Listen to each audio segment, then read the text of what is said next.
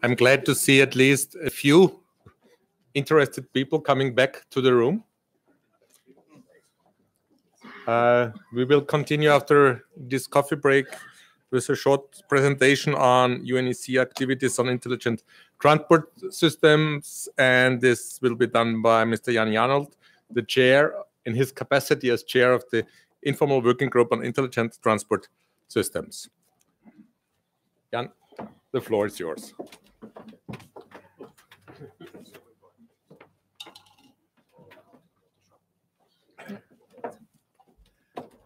Okay. Right. Well, thanks very much, Walter. Just by way of introduction, as you may have heard earlier when I asked a question, my name's Ian Yarnold. I head up in the UK the vehicle engineering team in the Department for Transport. So I look after safety, environment, noise, fuel quality, and all those kinds of things. And it's kind of slightly scary when you look back and think, crikey, how long have I been doing this? And the very first time I attended a UNECE meeting was in February 1991, when I was a junior engineer worrying about noise standards. And the reason I tell you that right at the start is because I think it kind of gives a bit of background to how important the work of the UNECE has been in establishing regulations for new road vehicles for many, many years. And from a UK point of view, we've tried to be a constructive and sort of helpful participant in bringing research and evidence and such like to this group, because we see this as a really valuable way of engaging not just within Europe, but actually with a broader community across the globe. And so I was grateful for the opportunity to be invited to come and speak. And that's why the slide is on a white background, because it's not a UNECE slide, because I'm not UNECE, and it's not a UK government slide, because I'm here for somewhere in between the two. So it hasn't got an affiliation, but hopefully the message is the right message. So if we can get this right. So I should say I'm grateful to the Secretariat for preparing the slides, and forgive me if I look round a couple of times just to see exactly what's on screen, because otherwise I have to do this and take it down and it gets very confusing. But basically, I'm going to tell you a little bit about the history of WP29, some of its groups, especially the group around automation and intelligent transport systems and connectivity, and then maybe just kind of explain a bit more about its outreach and such like. So we're going to kick off with a presentation on what WP29 is. So I think I'm going to have to go for the glasses. So it says on the screen, and there's a slight mishap here on the screen. It says WP29 is the World Forum for the Harmonisation of Vehicle Harmonisation. It should say regulation. So it's the World Forum for the Harmonisation of Vehicle Regulation. And I think it's really important that we just recognise the World Forum. That was a change that was organised, I think actually by David Ward, who we're going to see a little bit later, as part of his work in the FI Foundation. And it became the first time that a UNEC body had got that mantle of a world, sort of a World Forum and outreach organisation. And of course, more recently, the Road Traffic Safety Group has now got the same mandate. It has three principal agreements. So they're in effect international law. There's the 1958 agreement, 1997 agreement, and the 1998 agreement. And they're kind of fundamentally different.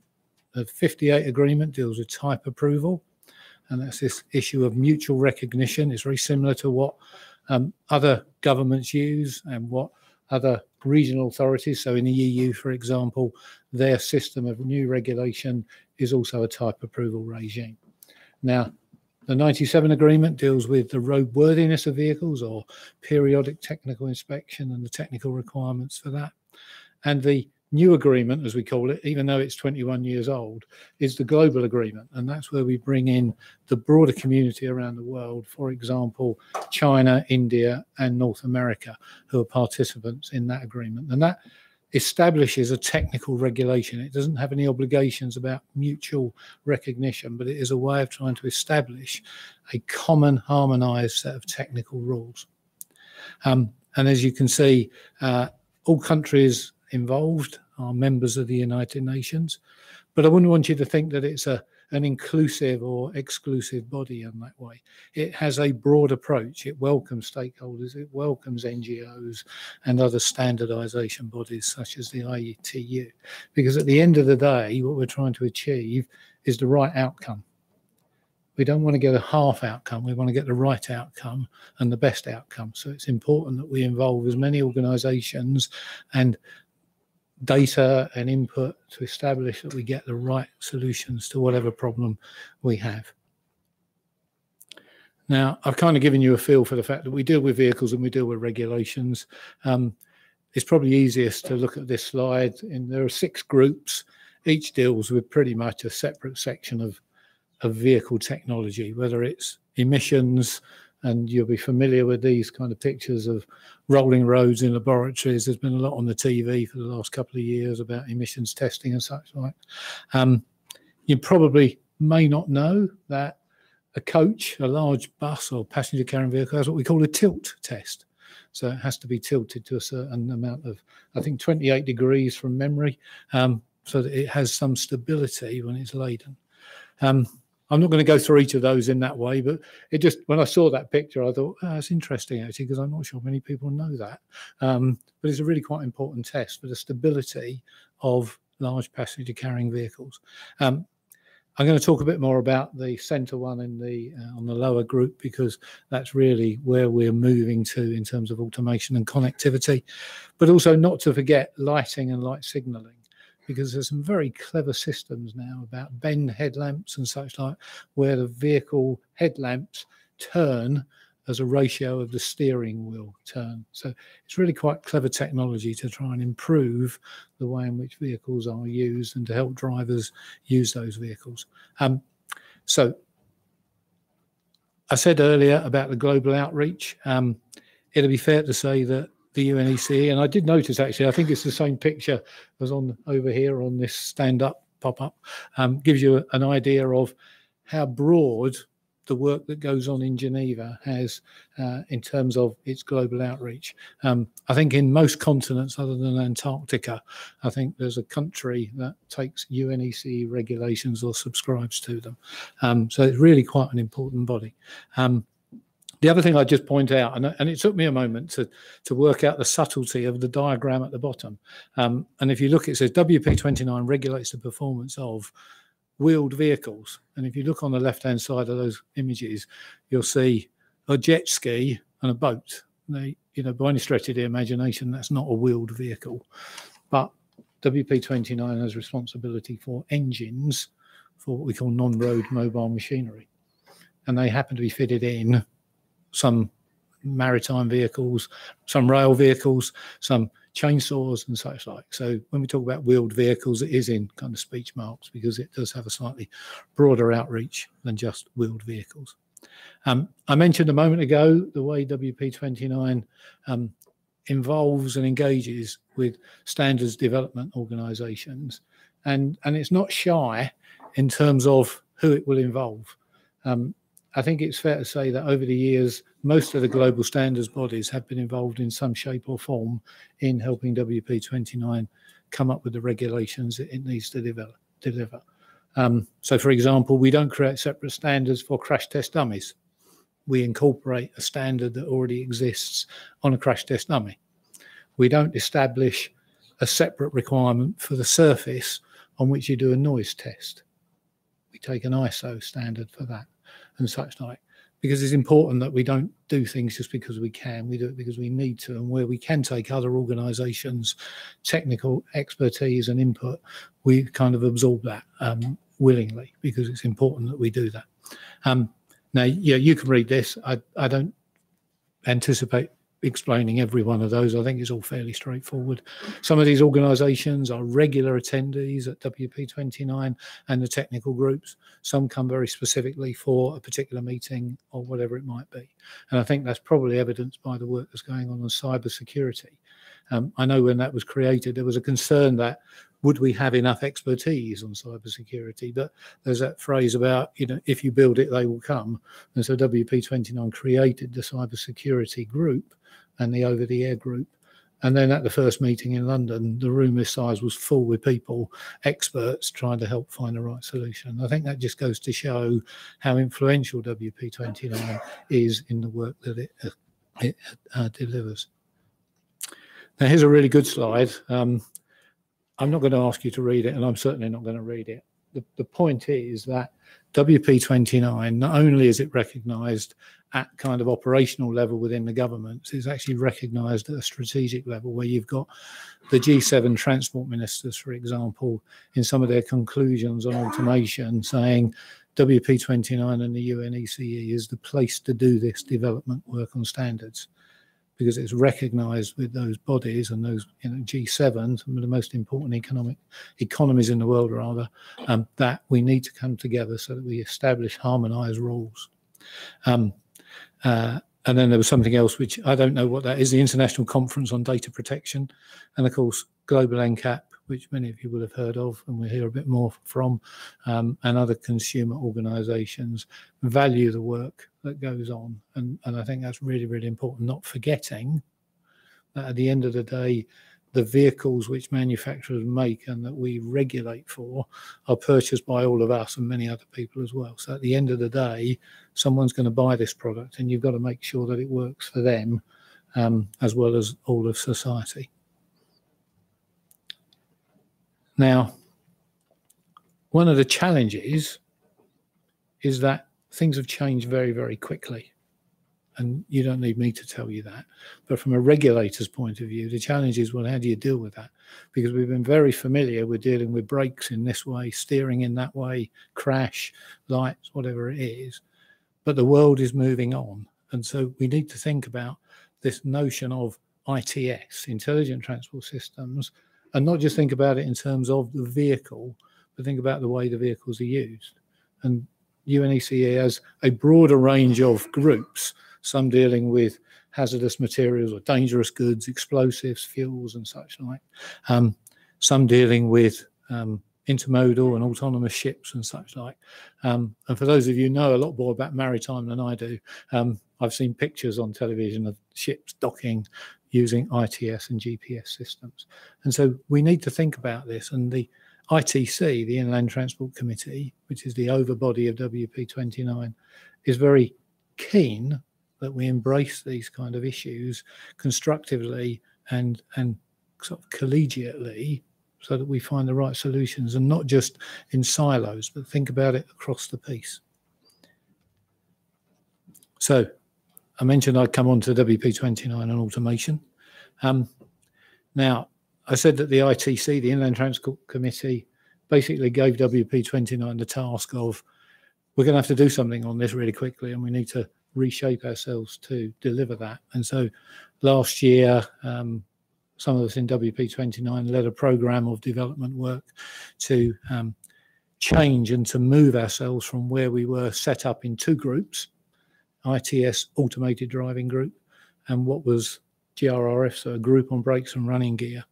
And to think about that in the context of the Road Traffic Safety Group, WP1, because they are very, very concerned about this notion of an automated driver in a vehicle.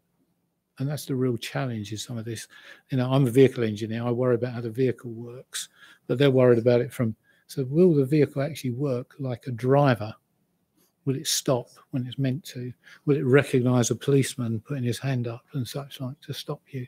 And of course, when we think about the broader piece, a policeman in the UK probably looks quite different to a policeman in Switzerland, or they may have slightly different hand signals and such like. And so the vehicle has to be able to cope with those issues. And it doesn't matter whether it's designed for this market in Switzerland or designed for the UK market. You can guarantee someone will drive a British car to Switzerland at some times for its life. And therefore that vehicle's got to be able to deal with that in a seamless way, because that's what the driver will expect. And so we started that development work to think about it, which leads me neatly on to where we are now. And so in the middle of last year, we basically stopped the two groups that I had on the previous slide, which was the group on brakes and running gear and the automated driving group, and brought those two together in a new group called the Group of Experts on Vehicle Automation and I'm not going to try and do it in French because my French isn't that good and it just make me look silly. So group of experts on vehicle automation is what you need to remember. So as it says on the slide, created in June, first meeting in September. And the challenge in that first meeting was actually trying to understand the scale of the problem. And it is a really broad-ranging set of issues to deal with in terms of regulation. But you can't forget the fact that foundation brakes or basic steering systems are still going to be required. We're not moving overnight from existing vehicles to these wonderfully automated vehicles. There's still going to be a lot of ordinary vehicles, as I'm calling them for the purposes of this, carrying on being produced. And just to kind of illustrate that, over the last 10 days in London, I've spent pretty much the whole time worrying about tyres. Now, you might think, what are you worrying about tyres? But there's been an issue in the UK. So as much as we want to move to the automation, we can't ignore the fact that these, maybe I'm going to use the wrong word, ordinary straightforward systems, such as tyres, brakes, lighting, continue to be a challenge for us in the regulatory context. And so we've got to accept that we're going to live in this kind of messy world for a number of years. We've got the traditional regulations, traditional systems, and at the same time we're going to get these really clever systems, and somehow we've got to try and build that together as we go forward. And that's really the challenge of this group. It also absorbed, this new group on vehicle automation, absorbed the other groups that had hitherto been under the group I chaired, which was the AutoVey group, which was about how do we test automated vehicles. And then the work that I think you heard a bit about this morning from Darren, which is about cybersecurity and over-the-air updates or software updates. So they're now all within this new group. But then coming back to what's it doing, it's also thinking about these ordinary systems or automated basic systems. So autonomous emergency braking, for example. But that doesn't mean that we've given up thinking about ITS in the broader context. And so whilst we've merged what was the ITS AD group, we've also reconstituted ourselves to have an ITS group, to just think about those broader strategic issues that are going to continue coming up. How do we think about the sort of emerging technologies on connectivity?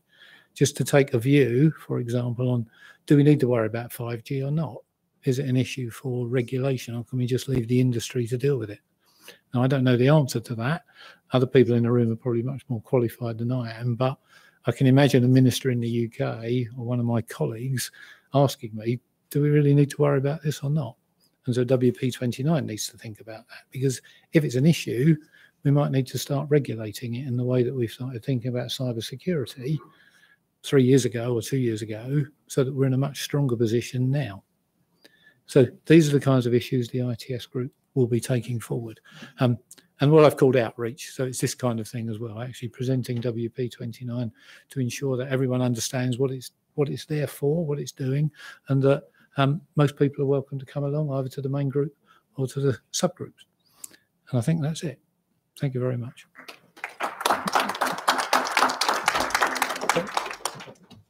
Now, I now move slightly to the right. No, go ahead. Okay. Oh, you have a question? Yeah, I have a question. I might get Francois to answer it. Thank you. And I think you cover it, but I'm not.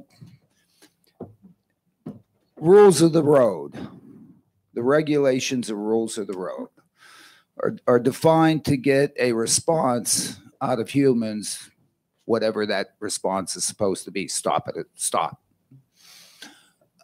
How are we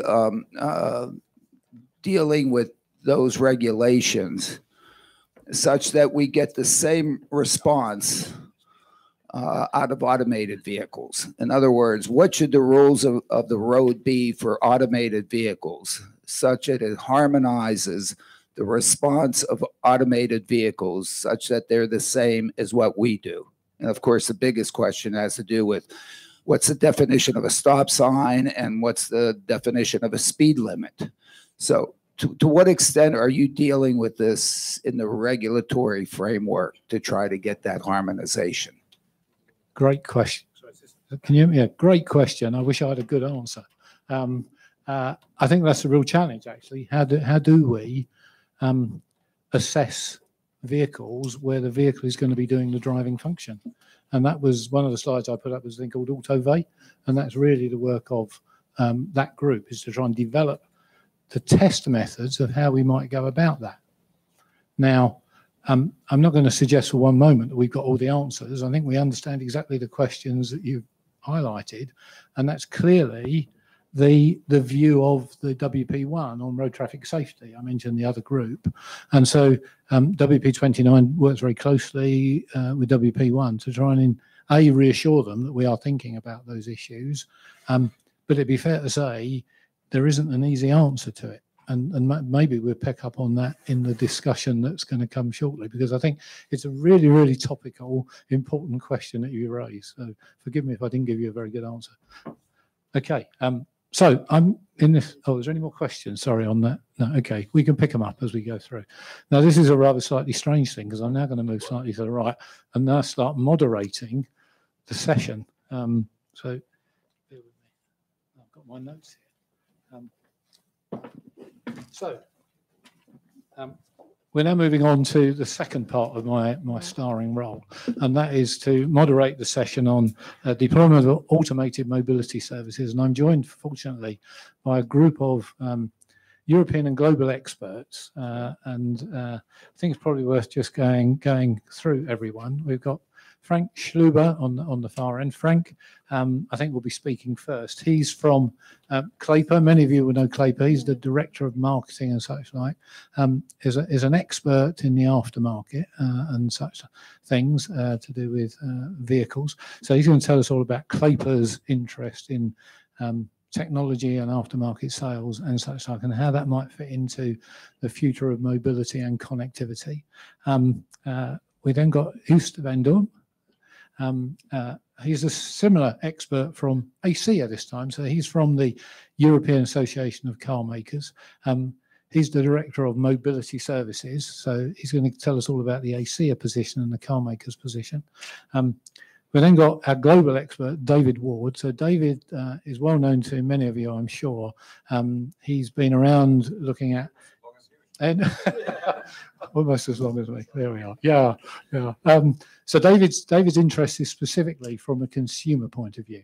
He is the champion of the consumer, been champion of Global NCAP from the start, and for the Safer Vehicles Foundation or Road Safety Foundation.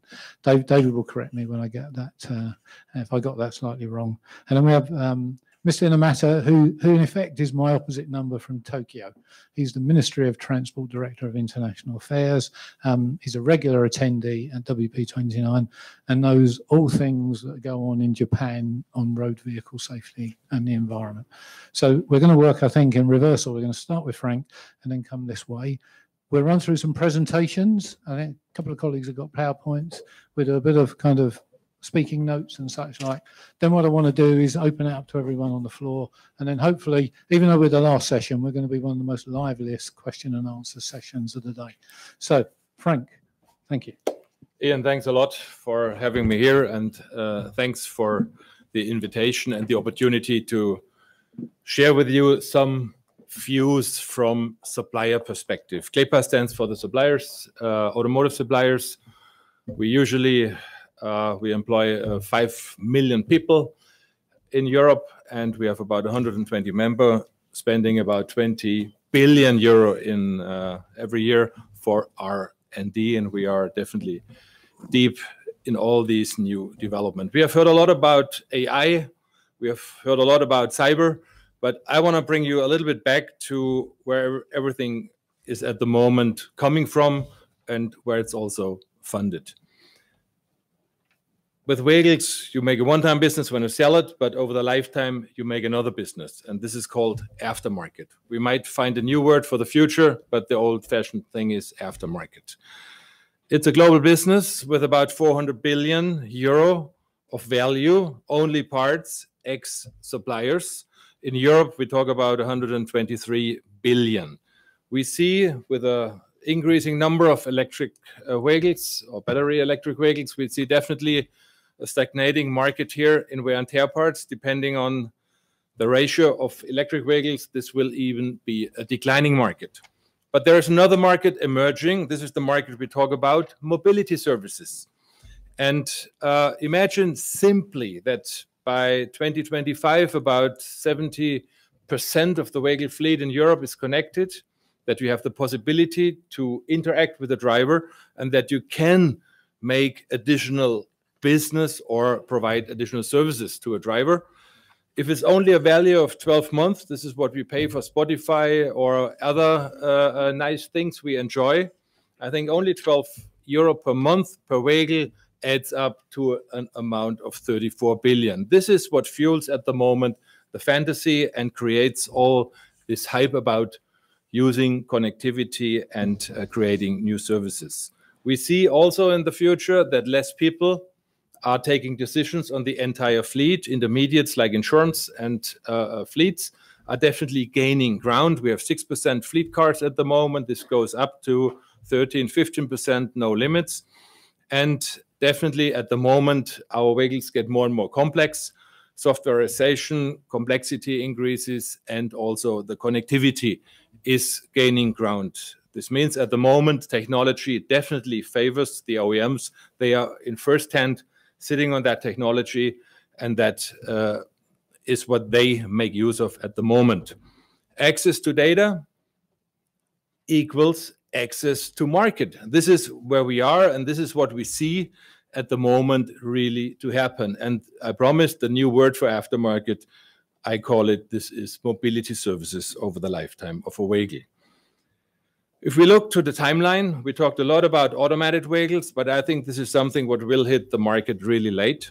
Electric vehicles gained with the new legislation now on CO2, definitely, I would say, a kind of new ignition. And the show shows it here. I think this will ramp up a little bit faster than expected before.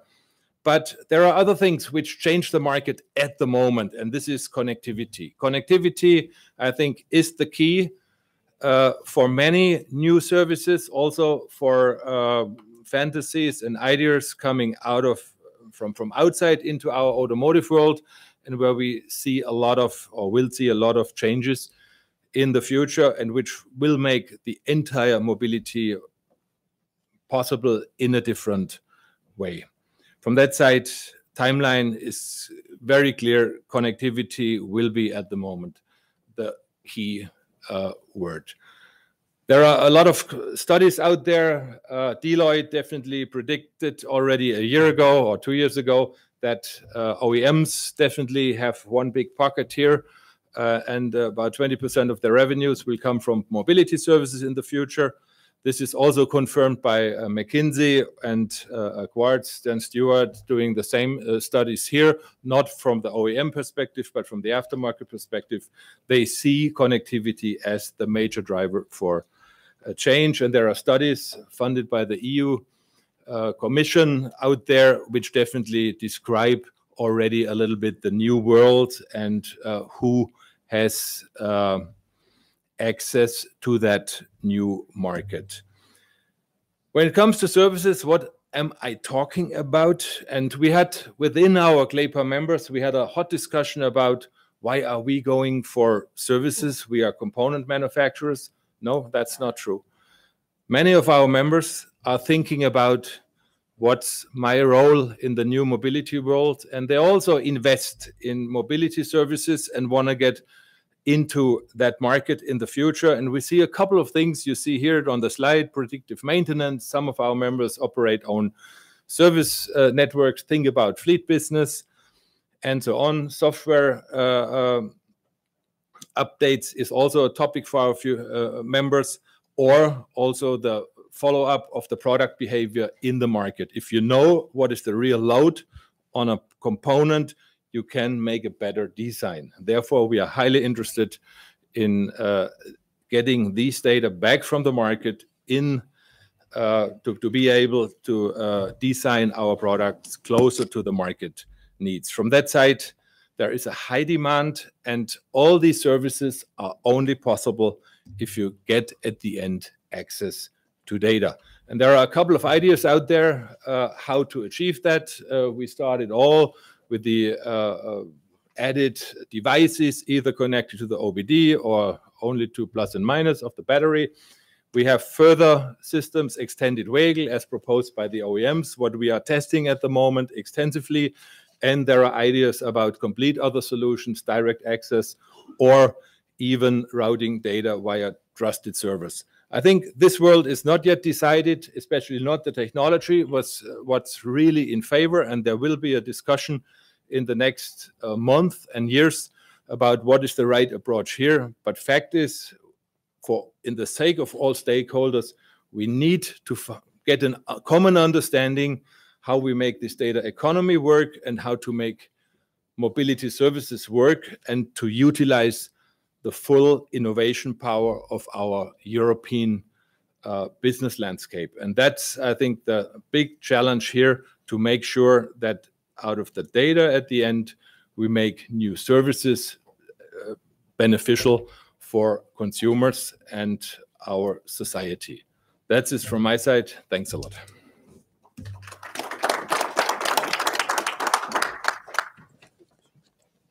Thanks very much, Frank. I think we just go straight on with the next presentation, if that's possible, and then we come back for questions afterwards. Thanks.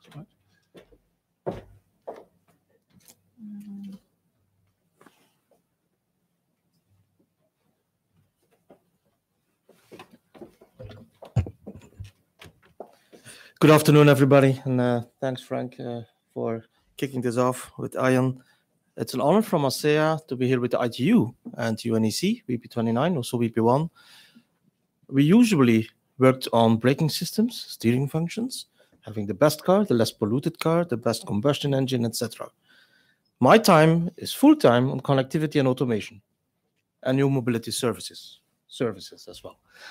And it's fascinating because we, as automotive manufacturers, we enter into new areas, new ecosystems, as the buzzword says, which means you have to obey new rules because you're not used to these rules. So thanks for inviting us, giving us the floor. I'm also talking on behalf of UNEC here in this forum. I think the title that was given to me was this one, but Ian stressed and emphasized there should be also about the role of the regulators, plural. So let me focus a bit on a number of issues. First, the momentum we have. The momentum is tremendous. We have automation and connected, gives us safety, and that's a key feature. What will you be allowed to do in a fully automated car or in a level 4 car while the machine takes over? Will you be able to do other things than just sitting in front of the traffic? Article 8.1 and 8.5 of the Vienna Convention. Secondly, traffic efficiency. A lot of governments, actually local cities, are very interested to know how connected vehicles will be, V2V, V2I, and V2 cities, to get the loads of vehicles that come to cities. We have the geofencing project in Stockholm. We have other things going on with the data task force with the member states in Europe, European Union. So that kind of potential linked with automation is another ballgame that we're not used to do that. New mobility, as we mentioned before, and access also for, I would say, elderly people. I know from my friends in Japan, we have regular dialogues with JAMA and JAYA on the SIP Others project. One of the things is elderly people and also automation. How can we move that forward, literally move that forward? And resources. That's a big thing we have in Europe, decarbonization, but also sustainability, productivity in automation, automated vehicles and automated mobility. But when having these two pictures together, it's two different worlds, but it's the same car. Suppose you have a level 4 car or truck. You put that in the desert or you put it in an urban mobility environment, how the hell difference? Because it's different, probably the same rules, but totally different interactions you have. You have no interaction in the first one because there's nobody, more or less. So fully autonomous. In a city, the prediction of what can happen is tremendously difficult. To replace the driver, the human being who is still responsible for 90+% of the accidents, to have that replaced by HMI, by a machine taking decisions on self-learning systems, We're not yet there. We're starting now with this, but this will be a hell of a job in terms of also big computing. So complexity is rising. And for us, I heard that before, we have no right to fail on this one. The consumer who is visiting the motor show here, he will not buy, ride, or drive any higher level of automated vehicle or connected vehicle. If connectivity fails and if you're reliable on truck platooning, for example, where we have milliseconds of communication, it's called latency, low latency. If the system would fall out, there is no truck platooning and there is no braking, and then you just go in front of the other truck. If there would be a failure in the automated systems and there is not a resilience, not a backup system, I think you can forget to sell your automated vehicle in the future. And we're going back to the analog world.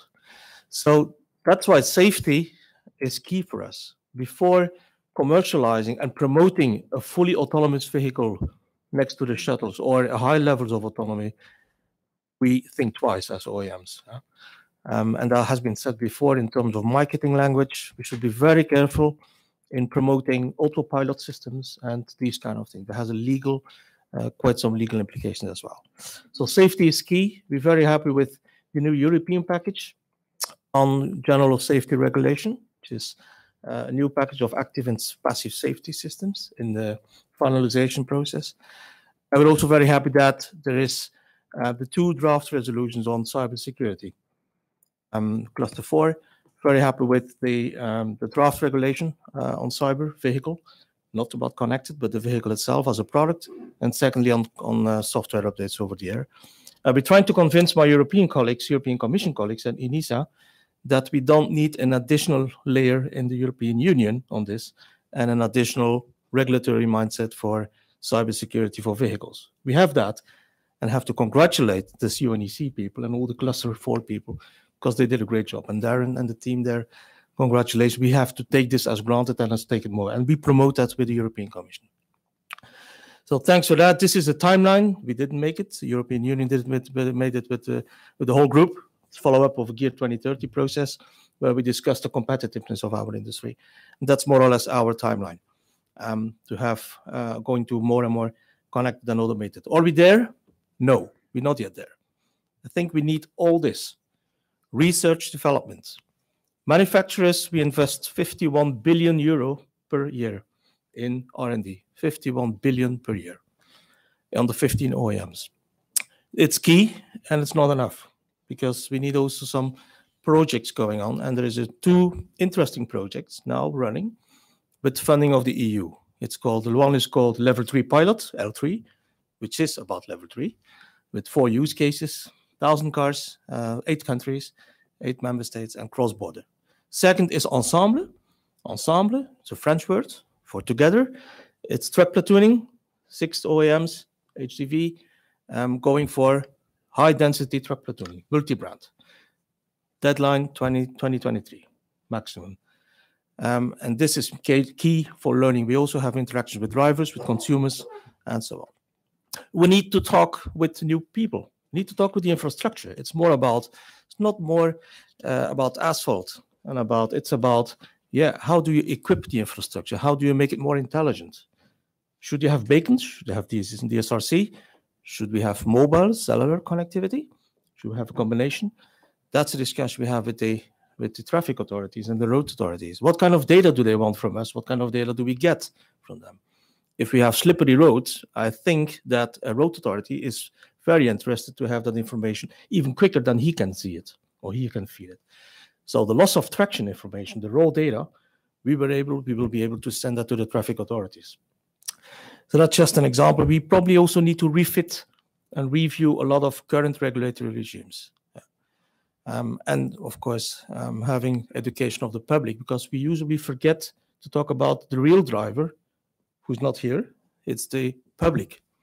Societal challenges, and not only about skills, jobs, but about how will a consumer look to the automated and connected driving. Will it be a gadget, or will it be really necessity? And how will he also react when there is a mixed traffic situation? So the framework we need, because I've been asked to talk about the regulatory things for the last session. I think we need to have all this. And the good news, it's all being taken into account. VP1, VP29, GRVA, good progress on this one.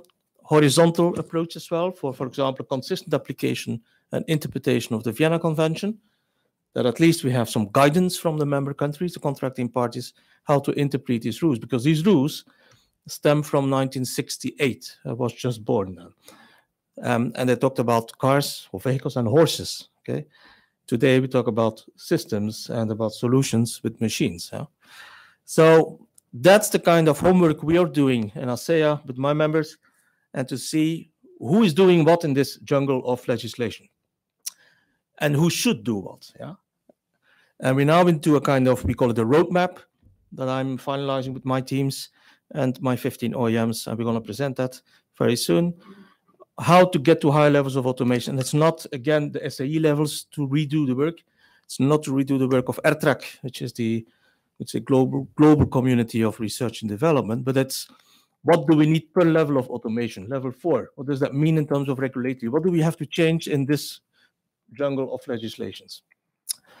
Or what are the safety and security requirements? Yeah? And what are the requirements for the infrastructure, the physical infrastructure per level of automation? Yeah? So we have a number of challenges that are new because our business is going into business of other people. Connectivity. Connectivity has been mentioned. What kind of connectivity? Is it machine to machine, CITS, which is sending messages from a vehicle to another vehicle and to the road infrastructure for safety-related purposes mostly? Or is it machine to or car to X, which means to an insurance company, to the members of Frank, his team, to do parking management, to do tolling management, to do all kinds of personalized services. All this will become possible, is also already partially possible. Satellite communication. When we talk to Galileo, the people of DG GROW in the Commission, Galileo is the European satellite, free of use, free of charge, with a geopositioning in 2020 of 20 centimeters. It's a must to have this geopositioning for a very critical geoposition for automation, for high level of automation. The data economy has been mentioned already. It's about we are entering into new markets. Vehicles, OEMs used to build vehicles. Today, tomorrow, we will still build vehicles, but we will enter new markets. So it can be markets of enabling insurance services, enabling all kinds of other services for the consumer, for the driver, and for the community. That means, should we regulate this? Don't know. Should we have rules on that? It's innovation. Let us innovate and then see where the market fails or where we fail, and then let's have another discussion prospectively. Data protection privacy has not been mentioned a lot today. Key issue for all of us. GDPR is the standard in Europe, even recognized by Zuckerberg that there was actually a very good standard. But when you apply it in detail to all kinds of things, well, you see the limits also of that legislation. How to have the consumer consent and the CITS framework. You cannot ask the driver to say yes or no to every message that will be sent to the road authority. Yeah? Liability rules, artificial intelligence, spectrum, coming back to that later on. And if we have shared autonomous vehicles in X number of years from now, or we're becoming public transport, or we're becoming member of a public engine, and do we have to follow these rules? How to have access to timetables of public transport companies to provide mass services, mobility as a service services. This is an ITU forum, though I've checked with my members as well. Do we have some key issues on spectrum? We're looking forward to the end of year World Radio Conference, of course, because we see some mixed. We know that some countries like Japan is using the 700 megahertz for CITS. We have the 5.9 gigahertz. Gives a kind of an issue of harmonization needs. Secondly, frequency allocation. We are definitely part now of this group within ETSI, and also within, we tried also to be advocating to CPT, so the European, geographically spoken, European states. For us, it's efficient use of spectrum. It's not about blend splits. It's about efficient use. And we have some issues there in terms of interoperability of two, three technologies, but also downwards compatibility or backwards compatibility. So we want to avoid any harmful interference. The tolling systems worked on the 5.8 gigahertz. ITS is working on the 5.9. We definitely do not want to hinder each other. Can you imagine that you have a truck platooning or a high-level automated car that needs to make a break for time-critical safety reason, and that he would be hindered by the neighbor doing other things in the same frequency? I'm not sure we would like that. So there's a draft report going on, it will be finalized very soon, and we definitely need additional spectrum. It's not enough. We only have 30 megahertz for the CITS today, ITS safety. We definitely need to go to 50. There is Urban Rail also entering into the game with an exclusive 10 megahertz on the upper side, which is technologically non-neutral and non-efficient use probably of the whole spectrum range. So we have a number of issues to sort out with that specific range of spectrum. And 5G has not been mentioned a lot today, but there's definitely the 700 megahertz there could be a good candidate for that. So conclusions, very happy to have a global framework in the UNEC that is the unique forum, the exclusive forum for all this. We have a European variant, as we say, European approximation of international law and European focus. But my OEMs are very clear. If things are not happening as quickly as needed for commercialization needs, given the lead times, we need to call on the door of European Union to go faster. Okay, and that was also an outcome of the Gear 2030 report. Yeah. So that's why we very much welcome the GRVA, with China also as vice chair in a very near future. And so we definitely need some changes, and that's taken into account in the work plan of these bodies. But this is for the ITU. I would say, let's continue the cooperation, and especially with automotive frequency in mind. And for that, thank you very much. Okay, thank you very much, Joost. So David, could you, go. Yeah, that's right, yeah. Well, thanks very much for inviting me. 50 years ago, actually in January, the Beatles recorded a very big hit of theirs, which is called The Long and Winding Road. And I think it would be very good if that became one of the theme tunes of the AVE community. Because I do think, and I'm pleased about this, I think there is finally signs that a lot of the hype around AVs is getting into a slightly more realistic, if you might call it, evidence-based sort of environment. And I think that's a very important starting point for regulators, for everybody. Essentially, if you look at a credible market share for penetration of AVs, IHS Markit did something actually about a year ago, and they forecast AV penetration in global regions up to 2040.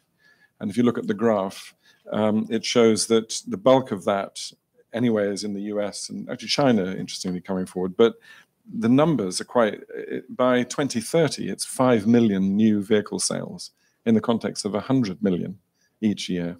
So we're doing very small. By 2040, they're saying 33 million. So if you let's take the next decade, when we might have another between 15 and 20 million road traffic deaths, about the same size as a medium-sized country, AVs will be absolutely irrelevant to the profile of reducing road deaths.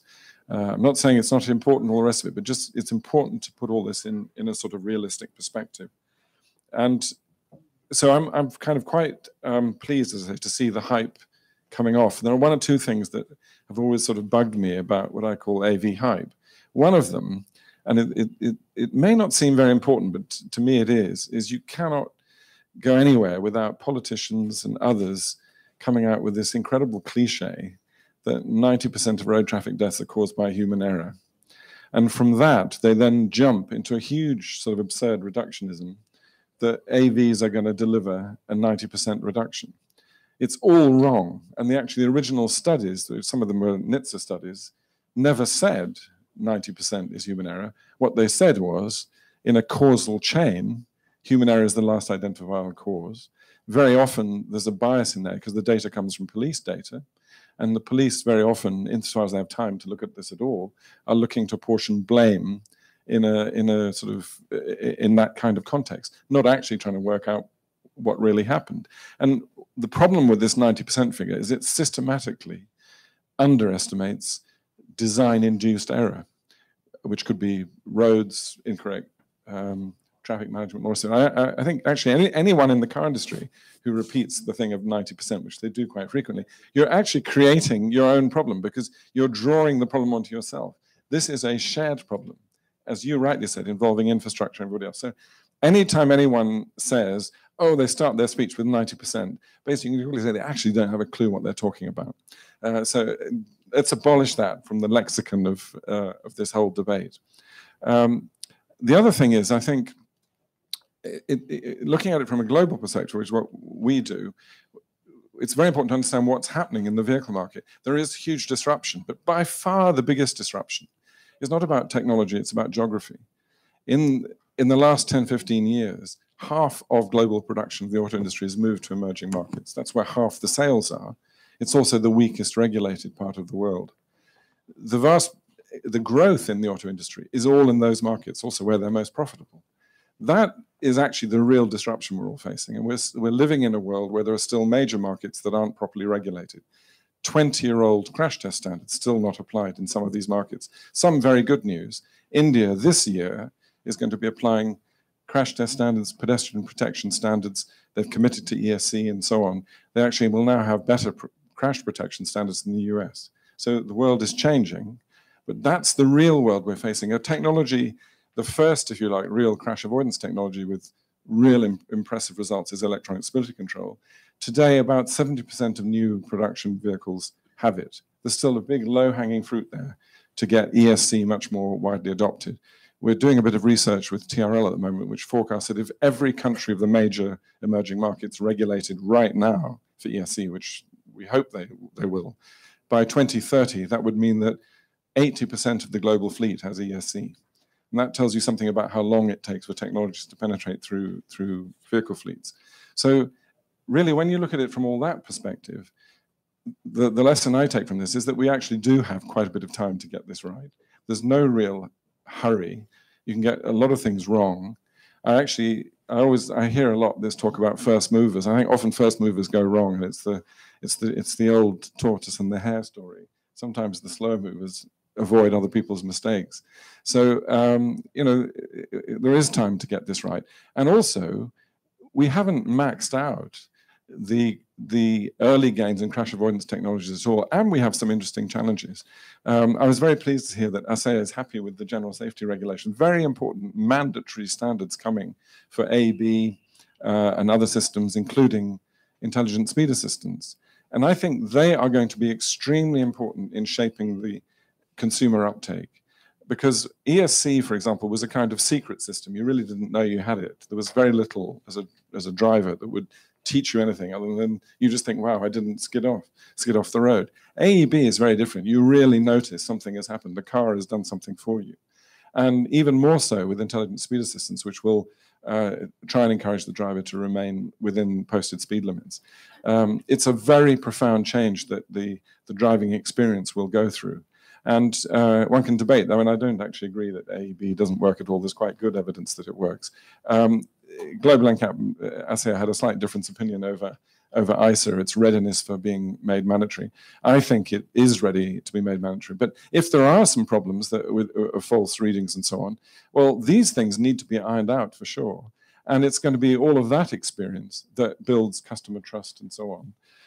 And so it's going to be very interesting over the next few years to see how all that really beds in, because they are the things that I think will ultimately give confidence to the consumer that progress towards automation is really viable. And that leads me to my final point. I'm quite worried at the moment. The Euro NCAP did some interesting tests, the first of any of the NCAPs really, of testing automated systems last October, and they also did some public opinion research and came out with a horrific statistic that 70% of motorists asked thought already that there are autonomous vehicles available for them to buy. And we've seen the problem. Just this week, Jim Holder from What Car posted a picture during this Geneva show of some guy in a Tesla. It's always a Tesla, but fast asleep on the US interstate, traveling at 75 miles an hour, sort of completely out. And then, of course, we've seen the horrible results of the crashes in the US and very badly named technologies like autopilot. And I think one of the tricky things where we've got to learn the lessons is that with a relatively straightforward, simple safety technology like ESC, when ESC first developed, there were about 15 or 20 different names used for it. There was no standardization around that technology, which is very confusing to consumers. And the big challenge we're going to have is how do you build a market and confidence amongst consumers? They understand what all this is about. And again, I don't want to say this in a critical way, but it is just a reality. We know that car retail outlets aren't terribly good at selling a lot of this stuff. There's a challenge in terms of the quality of people selling vehicles, being able to explain all of this to customers. And when we think of moving towards a full AV world, where, for instance, the ability of vehicles to be updated constantly and to make sure that consumers are doing what they should do, and we all know how bad we are sometimes at updating things like this, or getting furious when you switch on your PC and then it tells you we're just going to update and just please sit there for the next 20 minutes. I mean, these are going to be big challenges. So I really do think we need to think very hard about where we're going to build real market acceptance and trust. And my plea would be, as I say, dial back the hype. Don't have these exaggerated claims that AVs are going to eliminate all road crashes. Build it much more ground upwards, based on real experience of the advanced driver assistance systems. And in certain niches, I'm sure AV vehicles will come in environments where you can test and prove and validate and gain confidence. And I think that more sort of gradualistic, step-by-step approach is what I think will actually lead us towards an autonomous future. Thank you very much. Thank you, David. Frank, you've got to go? Or what? Oh, okay. You got to go right now? Or? Can we give Mr. Sorry. Can we Mr. Namatasan just a couple of minutes just to give a sort of reflection from a completely different part of the world? Thank you. Yes, thank you, and good afternoon, everybody. So I'd like to a little bit go back to the main theme. Main theme is I heard how regulators are working on the ensuring that automated vehicle will provide a better mobility for all. And the second one, what potential automated mobility service improve our life. So I'd like to, I'd like to back to the regarding this issue. So from a regulatory point of view, so I will emphasize again the importance of the activities of WP29 and the United Nations. Effort to translate automated driving into practical applications have been underway in major automobile market countries simultaneously. And actually, so discussion on the automated driving are also underway at the Japanese National Diet currently. And I heard that there are many similar opinions regarding how to warrant its safety and social acceptance. That's related to the from comments. So on the other hand, so vehicles are international commodity. So therefore, harmonization of international standard is essential. So WP29 is a specialized intergovernmental body to discuss about the international regulatory framework and standard. So I think so it provides a vital platform. In addition, the member states of the United Nations and also NGO and many other international organizations, or ITU, Global NCAP, and also OICA, CREPA, and participate in WP29 now. They honestly discuss matters related to the international regulatory framework on automated vehicle in a technically neutral manner. This is a very important point, I think. And I summarize what I said. So how regulators are working on the ensuring that the automated vehicle could be penetrated in the market without confusion. Priority point should be how to warrant its safety. And therefore, it is necessary the vital platform to discuss about the international regulatory framework on automated vehicle with many stakeholders, not only regulatories, but also the other international organizations. And that discussion and studies should be technically neutral. This is a key point to get the social acceptance about this totally brand new technology, I think. And if we could get a social architecture successfully, the potential that the automotive mobility service improve our quality of life could be very large. But otherwise, so if we were fail, that potential should be decreasing more than our perspective. Depend on our cooperated international activity, our future picture of the automated mobility service would be changed. So we have to proceed carefully to take into account the many aspects. That is our duty, I think, but not easy and hard work for all of us. Thank you very much. Great, thanks very much, Inamata-san. Now, I'm very conscious of Frank's got an aeroplane to catch, so I just want to kick off one question, and I'm going to go straight to Frank for it. And I'm going to come back to the long and winding road, because David has said, you know, actually, what's the rush? You know, Just said, we're innovating, it's all happening, we're going to get it right, you know, we've got no right to fail and such like, which are great sound bites, etc. But what happens if you do fail? And therefore, should we take the long and winding road? And is there an urgency that maybe we're not seeing for some of these things? So, Frank. Oh, sorry. Yeah, of course, it's a long and winding road. And I think everyone knows that the automotive industry, suppliers, as well as the OEMs, in the past never really thought about service business. Yeah? That they produced cars and sold them. And now we want to enter into an interaction with consumers. There are other industries which have much more experience in human-machine interface, in interaction with consumers, or with big data management. Yeah? So, but this is a challenge for us. And we know that the new technologies really provide a disruptive component.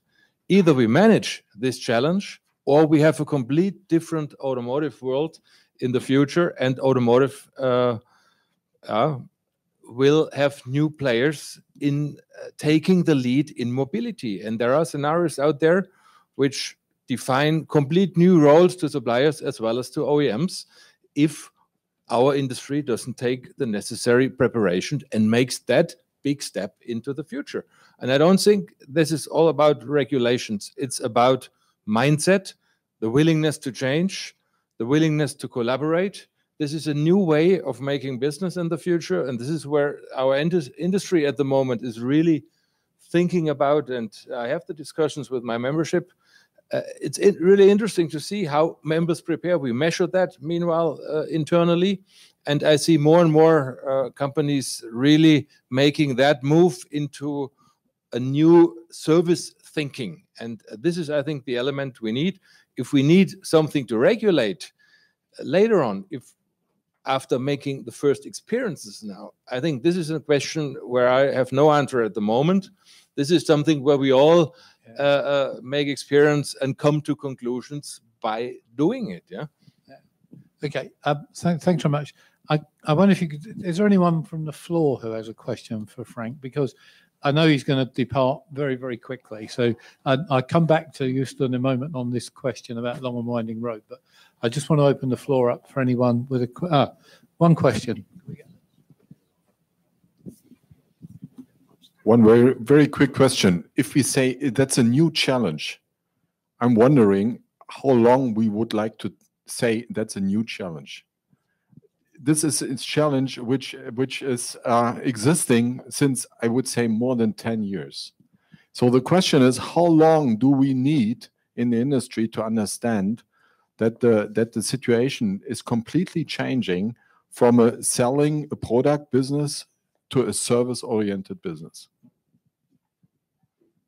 I think you will see the next 2 years more changes than you saw in the last decade, definitely. And I think this is now really gaining ground. And you see the connectivity now being available in each and every new car sold. eCall is mandatory. This was the ignition point. But meanwhile, we have eCall really as a business instrument developed And from that side, I would say this ramps really up. And if you see here on the show what OEMs provide at the moment, they are here in the forefront, but there is also a complete supplier industry as well as small and medium-sized companies out there, which really create the pressure to make that. I think that really accelerated in the last 12 months massively. Yeah, that'd be my sort of take on that question, actually. That I think there is, I'm not sure it's been there for 10 years. I think there's been orders of magnitude change in connectivity in vehicles that's now starting to accelerate that opportunity. But, ladies and gentlemen, can we just give Frank a round of applause, because he's going to go.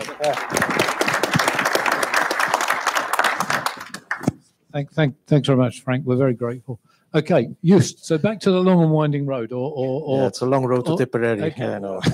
So there are two questions. One is about long and winding road. What's the rush?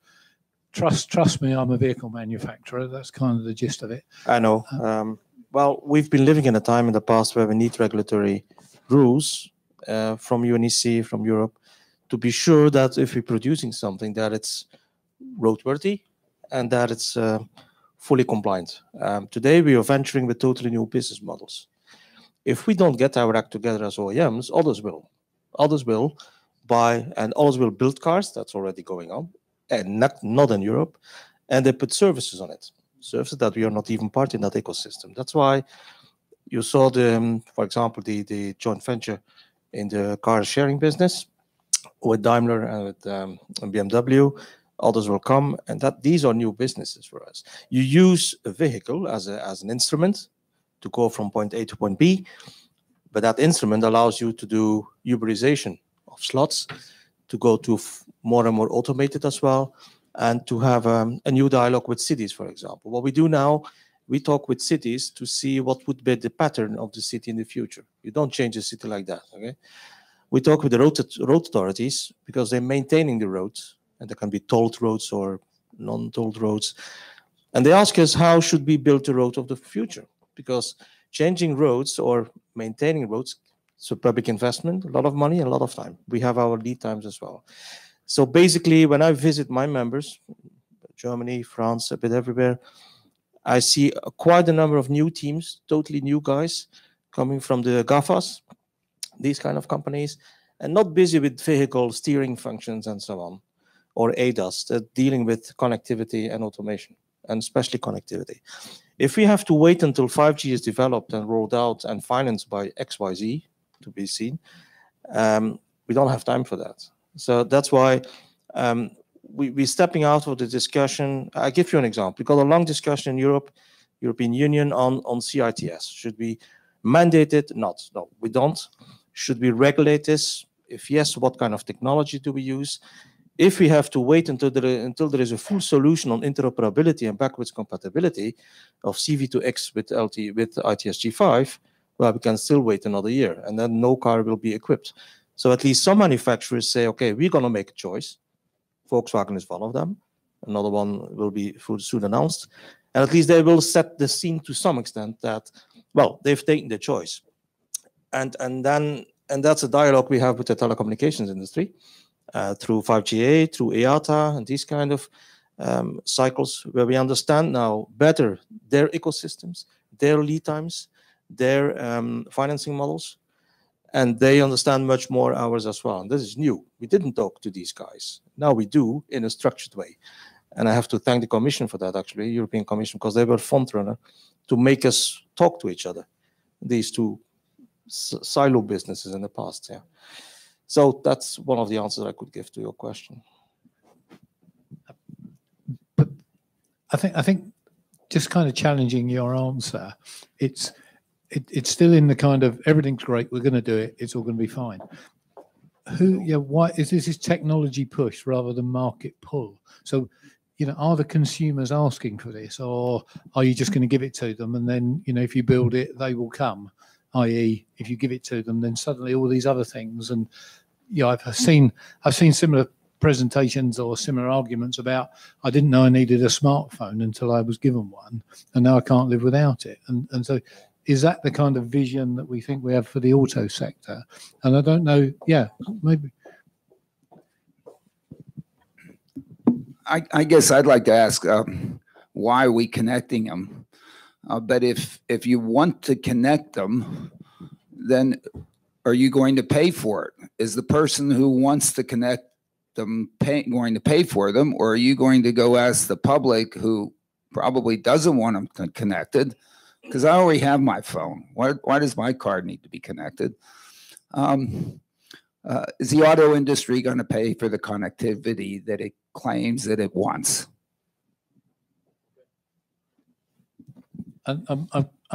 I wonder if, what do you think, David? You're thinking about it from a consumer point of view.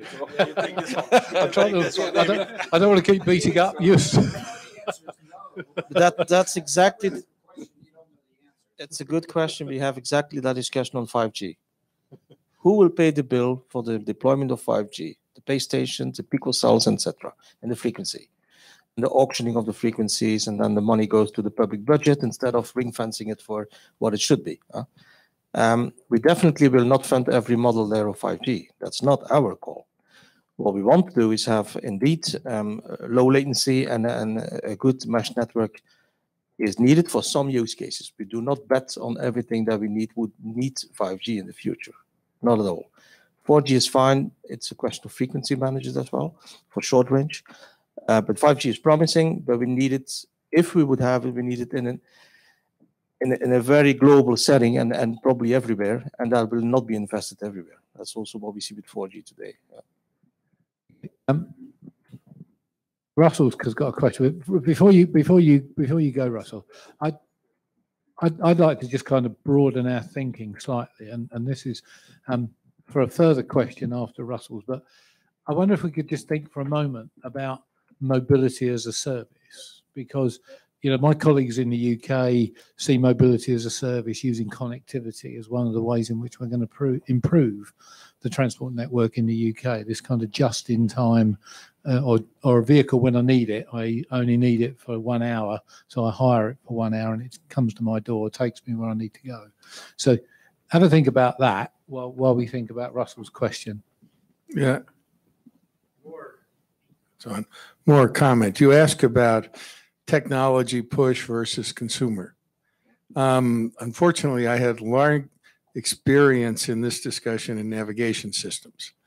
And for years after the technology was ready, people did studies. All of the car company senior marketing people said, no market, nobody will pay more than 1,000 marks for an option. Finally, because it was working and ready, leaders in BMW and Mercedes got together and said, screw it, we'll put it in the market at 5,000 marks. And lo and behold, people bought it. And by the time, within less than 10 years, more than 10% of the profits from Mercedes and BMW and the 2003, 4, 5 timeframe came from navigation systems because people were paying these high prices. So we don't know, as industry people, our technology people, what people are going to buy when it's new. It's just, they don't understand it. They hear things, they get wild ideas.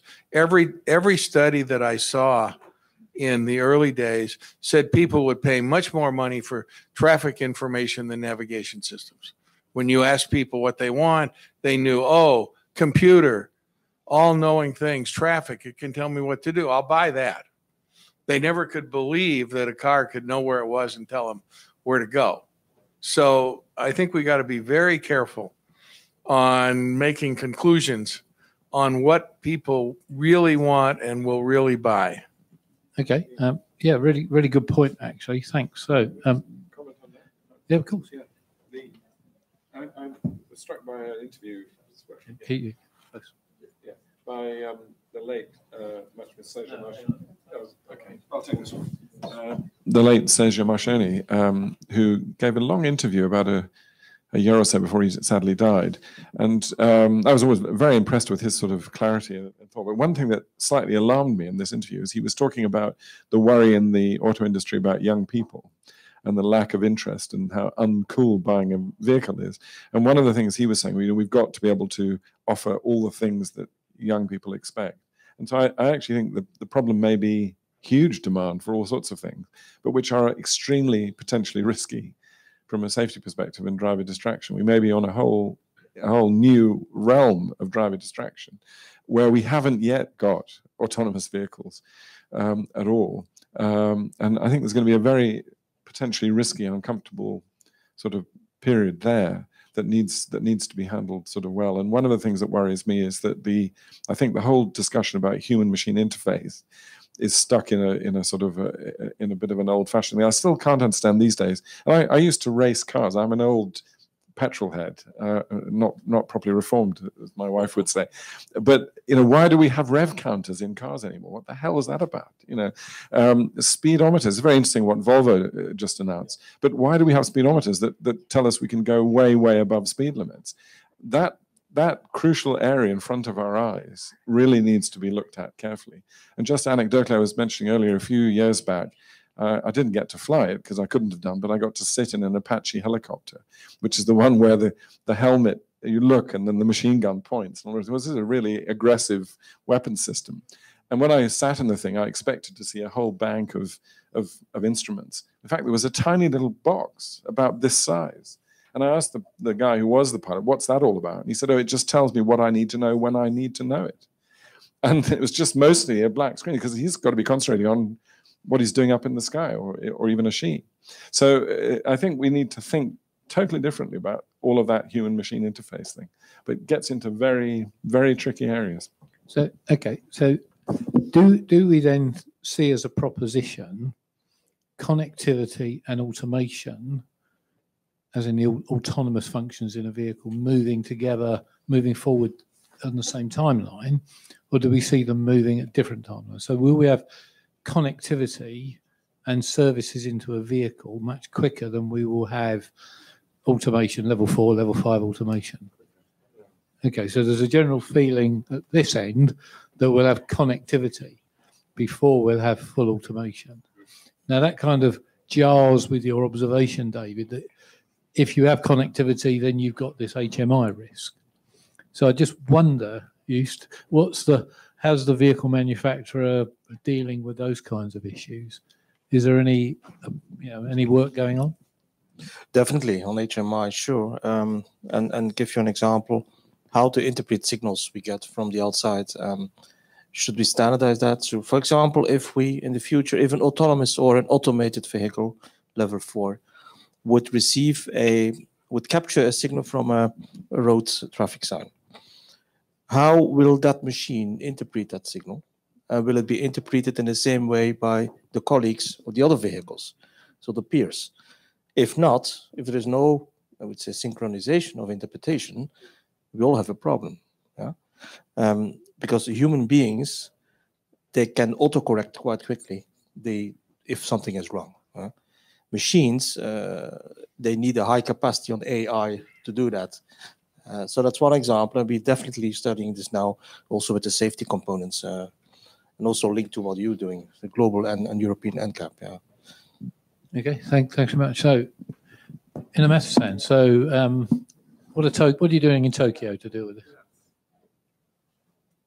Yes, thank you very much. Yes, regarding for the issue by the HMI issue. So yeah, just so coincidentally, so in Japanese discussion, as a Japanese discussion, so external HMI is a very critical point. So we have to discuss about the external HMI because so at the first stage, maybe it's a mixture of the level 2 vehicle and level 3 vehicle. But the level 3 vehicle is totally different from the responsible for the driver and machine. So it is very careful discussion about how to deal with the external HMI. Yes, not only the internal HMI, but also the external HMI. So during the next week, WP29, I also raised this issue as a meeting. Great. Okay, that seems like a great invitation for everyone to come to WP29 to engage in that discussion. So the Secretariat is there. He will give you a pass, I'm sure. But you know, coming back to the question then, I got to raise this issue about mobility as a service. Are there any observations from the floor on that question?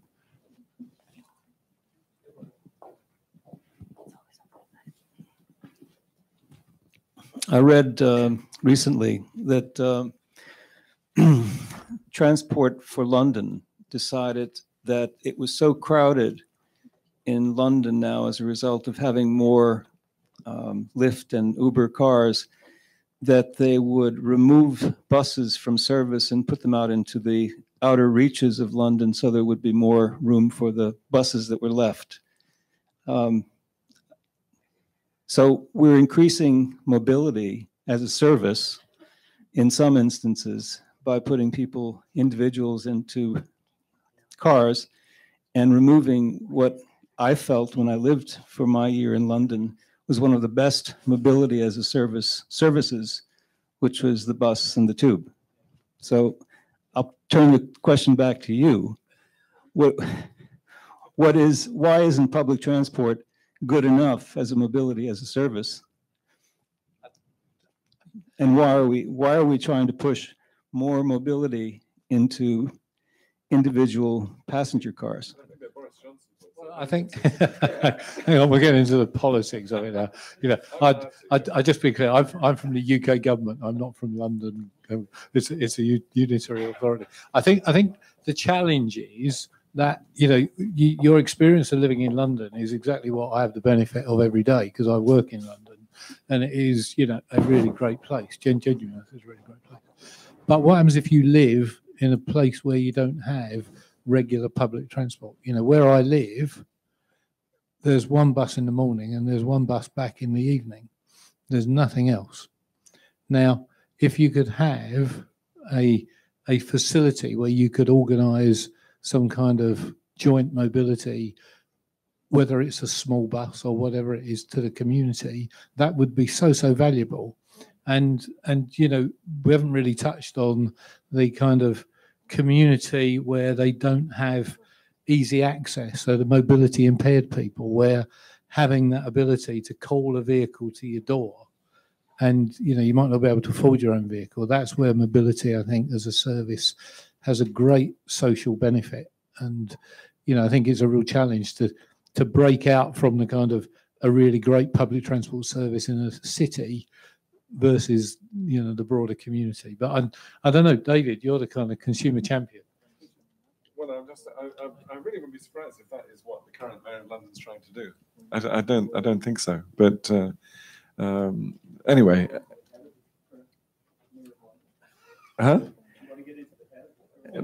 have quite good contacts with all the team there. I mean, I think they certainly don't have an anti-public transport bias. Quite the opposite. And they're doing some very innovative things. For example, fitting ISA in buses, intelligent speed assisted buses. They've pioneered direct vision, which is improving the visibility on trucks. They're doing some really good stuff, and they're a Vision Zero city. You know. Anyway, but I just completely agree with what you're saying about mobility services and in more remote communities. I think this will be our penultimate, so I think we'll take one more question after that, and then I think it's time to wrap up. The problem with mobility as a service, as it's talked about by the OEMs, is the making of cars available to individuals to ride around by themselves as if they own one.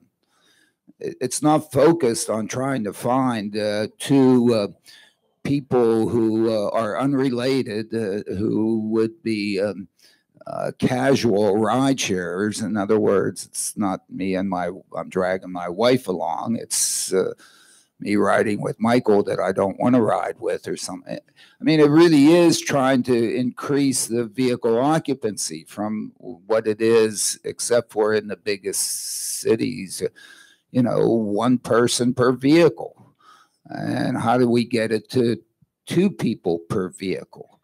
And I don't think the automobile industry is at all focused on that. It has to be a fleet operator who really is focused on making money on the number of rides that they offer in the fewest vehicle miles in places where it's not dense enough to have a 50-passenger bus where you live. Yeah, good question.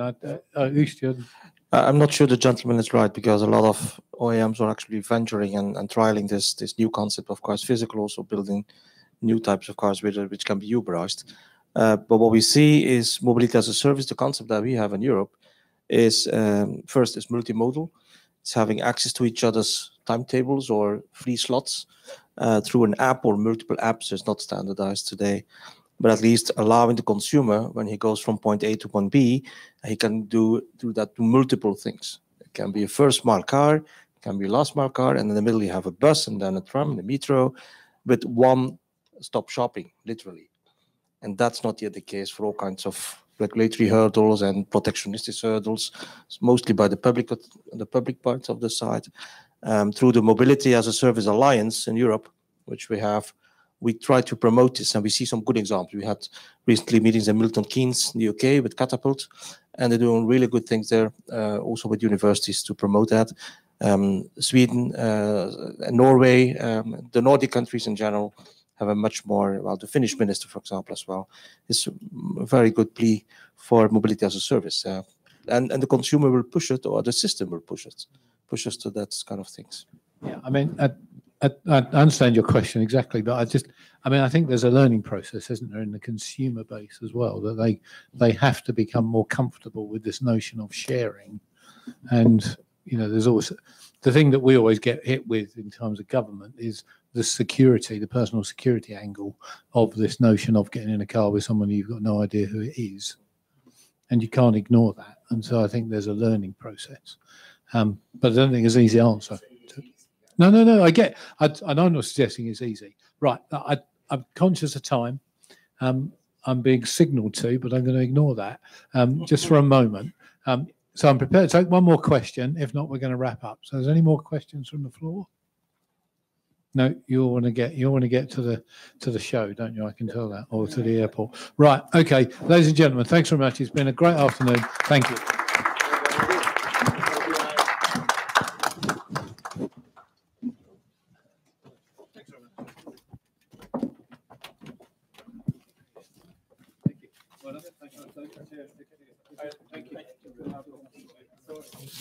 I start, you close. Okay. Yeah. Thank you very much for all of you staying so long, because it was a really long day full of interesting discussions and full of exchange of knowledge. We had 4 main elements today on first starting with the question on the technology for connectivity. Should we look on Wi-Fi equivalent things, or is 5G the future? And when will we have coverage of 5G that is dense enough for the driving environment? Of course, cybersecurity and over-the-air software updates are still element that keeps us busy. And I learned, interestingly, that artificial intelligence is not yet arrived in the autonomous vehicles. And finally, in the last panel, the deployment of automated mobilities and mobility as a service closed more or less the day. So I would like, from my side and also from the ECE side, thank all the panelists, all the participants, and of course, all the staff making this event happening. And I hand over to. Yeah, thank you, Walter. Today is a great day for me as well. I hope all of you enjoyed your time. Whole of the day, I learned so many things. Even our knowledge is getting more practical. Most of these panelists are talking about based on some of experience. But listening to this last session, I wish to make some comment, but I saved my word I'm thinking about this is not a question, yeah, but it's my personal thinking or question myself. Could be next year we will challenge again. We are talking about autonomous and intelligence. Might be I'm wondering about we may think after produce of this vehicle with these autonomous intelligent vehicles, every vehicle is a whole of the world after produce, after buy by the customer is the same as it is. BMW is the same. Let me make some example of this smartphone or tablet you have. After you buy smartphone, 1 week later, 2 weeks later, I'm pretty much sure all smartphone is different. Smartphone is the same. Hardware stuff should be same, but all operation is different. I'm wondering about we might be some contradict ourselves. I'm wondering about this for the future autonomous intelligent vehicle would be same after selling out. I wish to see some of a better answer. I do myself. So study on this subject because ITO is one of the home for discussing about this ICT, how this ICT impact of this support of this mobile as a service. Mobile as a service means to meet of this each individual customer or publics in any communities. So having said that, I'm really join with you. This is a great thanks, especially of these program committees and the panelists, definitely our sponsors. Still, we have a good opportunity after this closing. Outside, we have some receptions waiting for you to refresh out and wish to you can continue your dialogue to finalize all these exciting days. And also I'm expecting to see you again next year. Last year was good, but this year much better. I seek next year more excited, more tangible experience. Having said that, also my thanks to on the backside, our colleagues, you have working a lot to make all these operations. Someone might be still online to listening to our webcast. My thanks to that. With that, let's close and see you next year. Thank you very much. We have to continue. Yeah?